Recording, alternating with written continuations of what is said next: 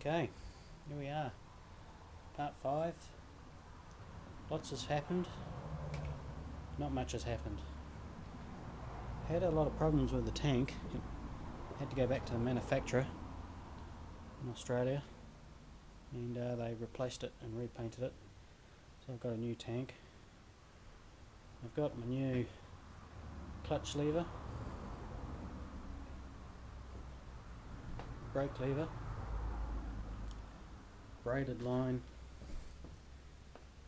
down to the front brake, still has to be bled. I've got foot pegs, rear sets, gear linkages,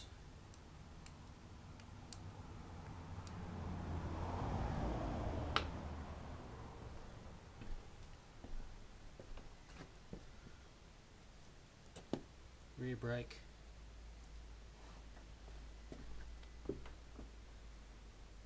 little bar end wing mirrors,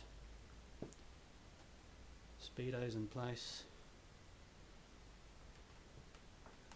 Now the original headlight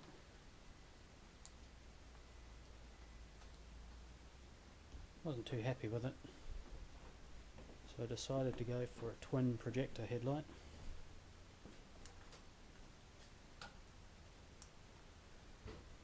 Which I kind of quite like. Kind of that Mad Max look. I'm quite chuffed with that.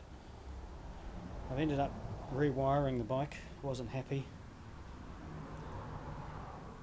So I've put a lot of the electronics under the seat. It's not finished yet.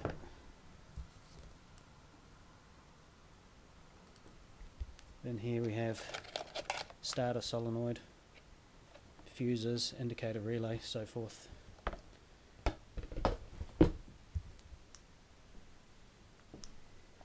Battery, I'd like to go for the lithium polymer, but they're really expensive, so I may try and use the old original.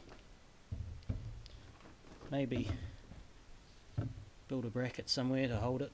I think this is where it used to sit on the bike, but I haven't really decided just yet. So we're in our winter at the moment, and I'm hoping to have it ready for spring, end of spring, when the weather's better.